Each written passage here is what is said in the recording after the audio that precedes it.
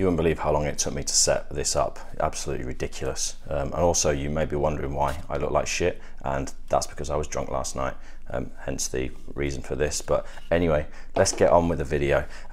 Welcome to another video, and I very recently on Instagram got a question from someone called Alan Pilkington, and I'll drop his Instagram on the screen and down below so you can go and check it out. Now, he asked me if I would make a video about shooting astro with a kit lens, and then also how to go about doing basic editing of an astro image.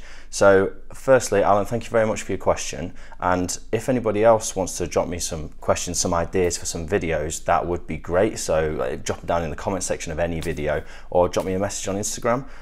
I'll link my Instagram again as always. But anyway, let's get on with the video. Now, the kit lens that I have is the 28-70 Sony 3.5 to 5.6, I believe it is. Yep. And this is the kit lens that came with my Sony a7 III. Now, this is quite widely regarded as being a shit lens, so it will be perfect for talking about some astro for it. So what does a kit lens mean for your astro? It most likely won't be as sharp as a prime lens, and it also most likely won't stop down as open an aperture as it would do on a prime lens. So what that could mean for your shots is that there could be more grain in there, or they won't be as sharp either. But don't let that put you off. It is still totally possible, and I'll show you how in this video. So let's talk focal range and settings first. You want the lens to be as wide as possible, and you want the same for the aperture. So for my lens, this is the 28mm and f3.5. So the 500 rule will determine your shutter speed. This is how you find out what shutter speed you should set the camera at. Firstly, putting the camera in manual. So the 500 rule, it just means that you divide 500 by the focal length of the lens. So remembering to include or adjust for any crop factor that you may have if you are not shooting on a full frame lens like I am. So basically, with the 500 rule, divide that by 28, that gives you 17.8 seconds shutter. So for me, I'll put that on a 15-second shutter. What that means is if you go anything longer than the 17 seconds, you'll start to see streaks in the stars, so they won't be sharp. You'll start to see them move, and you may be going for that effect, but for the purposes of this video, we're not going for that effect. Next then is you need to make sure that we turn off autofocus on the camera. You don't want the camera to hunt for focus while you're taking the shot. So to find focus, you can set the lens to infinity, or you can use either the live view on DSLR cameras, or just punch in on the brightest star that you can find in the sky, and then adjust your focus so that it's as sharp as possible. You want it to be just a tiny dot. So the next thing we need to do is how to determine the ISO. So you can try with your ISO at 1600 to begin with, and then take a test shot. If it's too dark, we need to raise the ISO. If it's too bright, then lower it. You can use the camera's exposure meter as a guide. I normally know that if my camera says that it's one stop underexposed, then I'm going to be pretty near to where I want the shots to be. If the ISO ends up being really high and your images have a lot of grain, then it may be a good idea to stack the images later using stacking software specifically for Astro or Photoshop, but we'll probably get into that in another video. Next then is the white balance. Make sure that you're shooting raw anyway, so that the white balance doesn't matter, and you can adjust it in Lightroom. But if you are shooting JPEG, then you need to make sure you get the white balance right in camera, and also if you are shooting JPEG, you'll struggle to edit them later, so it is best to only shoot raw. Now, it doesn't really matter what white balance you choose, you just need to make sure that it's set to a certain white balance so that it's consistent throughout all the shots. You don't want it to be changing the white balance as you're taking through shots. While you are out, then just try and shoot as many shots as you can, so the more the better really, and that way you can either stack them, you can do time lapses with them, and if you don't get the first one right, then the more you've got, the better chance you have of getting a decent shot. So I would recommend an intervalometer. Okay, now that we're done with the how, let's get into Lightroom after we've taken the shots, and I'll show you how I edit them. I took these shots just the other night, and that was with this kit lens, and it was the first night seeing the Milky Way this season, and I'm actually really happy with how they've come out. I'm used to shooting really wide angles, so I use the Samyang 14mm, and actually I really liked the 28mm focal length. I will definitely be doing it again because it compresses the background a lot more than on the 14mm, so you get more of that Milky Way punched in. I'll definitely be using it again. What I would say as well, that if you can do, save up and get yourself a prime lens. So like the Sony 28mm f2 is a really cheap and really good prime lens, so I'm shooting on that now, and I will definitely be using that for more of my Astro in the future. But whatever you've got, you can still get some good shots. So anyway, let's jump into the computer. I'll show you how. Right, bang, we are in the computer. So first thing I am going to do is reset this image, make sure that there's no other edits on here at all. And then, as you can see, this is the image straight from camera. It's a little bit orange, but that's because I set the white balance to be cloudy, which will make it more of a warmer image. And the very first thing you do before you do anything is go down and make sure that the profile corrections are applied. So I'm just going to scroll right down to the bottom. Because it's a auto lens, it's feeding information to the camera, so the camera knows what lens it is. So the profile's already enabled on this, but I'll also click remove chromatic aberration. I've never noticed it actually does anything, but you never know, worth a try. Okay, so after you've done that, I pretty much just work my way down from the top. So we just scroll right to the top, and then the first thing that I do is change the white balance from as shot to auto, see what it looks like. So usually I'm happy with it, but sometimes I'm not, so you can play with the white balance a bit, but actually I'm happy with how it comes out as auto, so I'm just going to leave it there. Then all I'm going to do is work my way down. So the first thing I'm going to do, as always, is play with the shadows. So I'm going to up the shadows, then I normally always lower the highlights. Now I only lower it to a point where it doesn't make any difference anymore, if that makes sense. So when you lower the highlights, after a certain point, it doesn't actually make the image any darker. So just to a certain point do I lower the highlights. Then I'm going to play with the whites after this. So I'm going to play with either lowering them or highering them. Because the stars are white, it's going to help to increase a little bit of the whites in your image.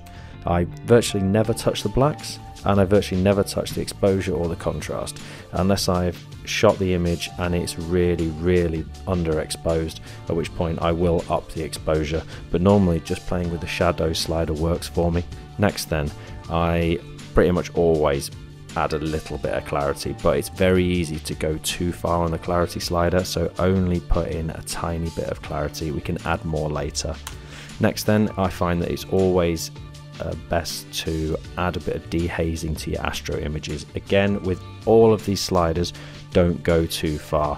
If you notice that there's something been done to the image, if you can tell an image has been edited, then it's been edited wrong. So only a little bit. I do the same thing with the vibrance. I up the vibrance. I normally then just decrease the saturation just a little bit, but again, each of these are to preference and to taste. Next then, let's play with the tone curves. I always raise the blacks, but what I also do is just slightly pull it out as well, so you can see that it changes it from adding to the blacks to also adding a little bit of contrast there. Then what I also do is also add a midpoint and drag that down slightly to add more contrast, and then I add a point at the highest point of this peak so that I can push a bit more back into the highlights, which will bring out those stars a bit more. So next one then is your HSL sliders. So we're getting really technical at this point. After you've done the main editing corrections, you don't really need to do any more, but we're getting into the sort of more advanced at this point. So if you're interested, follow along. If not, you can probably export it there and you'll be quite happy. But right, so the first thing is the hue. This changes the color of the colors. So what I always do in every one of my shots is I change the hue of the green and I make my greens more yellow. But in this image, as you can see, there aren't any. So apart from that, in an Astro image, there isn't really any reason to play with the hue. Again, it's a personal preference, but there really isn't any reason to play with the hue. Now the saturation, I use this to play with what normally will be a certain level of light pollution. So you're either wanting to decrease the saturation to remove some of the light pollution in your shot, or if you've got quite a lot like I have here, then you might as well work with it. So what I'm doing is increasing the saturation just a bit on the oranges, the yellows, and I quite like it. You can also have a play with each of the other sliders. Like if you play with a blue slider, you'll take out some of the color of the sky. Now for the luminance, always raise the blues, and as you'll see on this, the blues are the sky and the stars, and so the luminance of the stars of the sky will always pop out if you up the blues, so I always do that. Also on the luminance, we can use them to remove some of the light pollution again, so I normally reduce the luminance on the orange, the yellows, sometimes the reds. Also, if you get a little bit of color casting from changing some of the other settings, your purples and magentas that are being pulled into the sky, you can remove them a little bit here, but it's not making any difference in this. So there you go, you can see the before and the after. Okay, so the next one down is the split toning. Again, you really don't need to get into this sort of stuff. It's slightly more advanced, but what I like to do sometimes, not all the time, is I like to put a bit more blue into my highlights, and then just slightly increase the saturation on that. So what you'll see is that will be the brighter parts will turn slightly more blue. But what you also always need to do if you're playing with the split toning is put the opposing color into the opposite. So if you're putting blue into your highlights, you want to be putting a warmer color into your shadows. So here I'm just going to put a slightly warmer color, put some oranges into my shadows, and again, tiny amounts. You don't want this to be obvious. And there you can see with the saturation. You can also play with the balance to make it slightly cooler, slightly warmer. Again, if it is noticeable, then you've gone too far. Okay, now with the sharpening, what I always want to do on this is hold down the Alt key and slide across on the masking. That way it shows you what you're going to be sharpening, and you only want to be sharpening the stars and nothing else really, because otherwise all you're going to do is add noise into your image. So the next part then is the noise reduction. Now I generally don't really like to add any noise reduction. As you can see here, there's the noise, and you can see what the slider does as I push it further and further along. So if I push it all the way to the top, you'll see what it looks like. And for astro images, adding noise reduction just ruins all your stars. As you can see here, it just gets rid of them all. So really you want as little noise reduction as possible. But if you have got a really grainy image because you are shooting on a kit lens, then you can play with just a little bit of noise reduction. I will have a video out soon that will show you how to stack in Photoshop so that you can remove some noise and add a bit more detail. But anyway, moving on, we're basically at the end of it now. There's the transform, and I'd always just click auto and see what Lightroom does with it. So it will try and level your horizon. Actually, I'm not happy with that, so I'm just going to go back to how it was. And then pretty much the very last thing on the way down is I always add a little bit of vignetting to my astro images, just a tiny bit. Again, if you can tell there's a vignette, you've gone too far. So that is basically everything, and then again, you can go into as much depth as you want. You can keep going on and on and on as much as you want, but that image is probably fine there as it is. But I'm going to carry on anyway. I'm going to show you a few more bits and tips. So the first thing I normally do is grab a gradient, and then I want to put a gradient onto the sky. So as you can see there straight away, what I normally do is up the clarity straight away. Again, don't go too far because it just introduces a shitload of grain, but add a little bit of clarity into the sky. Then what I normally like to do is add a little bit more whites, again just a little bit more whites and a little bit more highlights, and then that will make those stars pop a bit more. I like to then counteract that with a bit more contrast to make the sky darker. Again, don't go too far. And then as you can see at this point, it's making the sky a little bit too blue, so you could play with the temperature. You could add a little bit of warmth back into it, or you can make it even bluer, up to you. And then saturation, what I find, if the sky is a little bit too blue, rather than playing with the temperature, I just pull a little bit of saturation back out of it again. You could at this point add a bit of noise reduction, but I'm not going to. Next thing then is the radial filters, and this is how I normally add vignette onto my images. So I'll put a radial filter right in the middle, I will then go down and turn off the invert and then just drop the shadow slightly. So that's pulling blackness into the rest of the image and focusing on the center there. What I also like to do with radio filters is stick another one just on the sky, and then bang, can add a bit more clarity, can add a bit more highlights, whatever you want.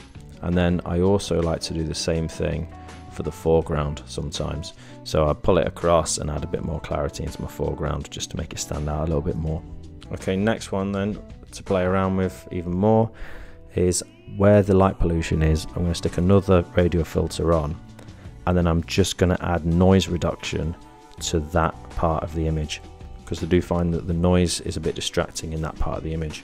Again, as with everything, don't go too far. Okay, we're almost there. I'm just going to now show you what I sometimes do with a brush.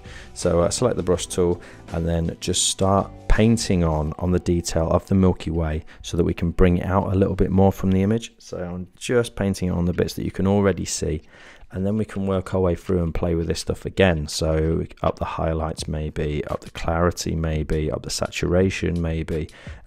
Again, always be really careful. Don't take anything too far. You can very easily add an outline just like that, and you don't want to add an outline. Again, if you can see it, it's obvious, then you've gone too far. I'm really hammering that home, aren't I? What I sometimes like to do is add a little bit of purples into the Milky Way to make it just pop a little bit more. And all I'm doing is I'm just playing around, whatever you like the look of. But again, as I say, you can do this all night. You can just keep going. So it's sometimes best just to call it a day. I sometimes like to edit an image, stop and leave it overnight, and then come back the next day and see if I'm still happy with it and if there's anything that I might want to change. One last bit then is to accentuate some of the stars. So some of them are already popping out quite a lot. Let's just accentuate that a little bit more by adding a little bit more with the brush tool. So we're going to go to the brush tool. We're just going to up the highlights and up the exposure a little bit, and we're going to make a really small brush, and we're just going to click on a few of the stars, and then all that'll do is add a little bit more of an outline around them, make them pop out a bit more. Again, nothing over the top, and bang, that is it. I forgot to film an outro for this video, so here we are.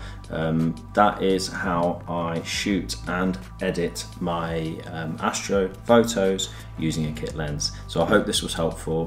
Thank you very much, Alan, for the question. And if anybody else has some, submit them down to me down below or in my Instagram.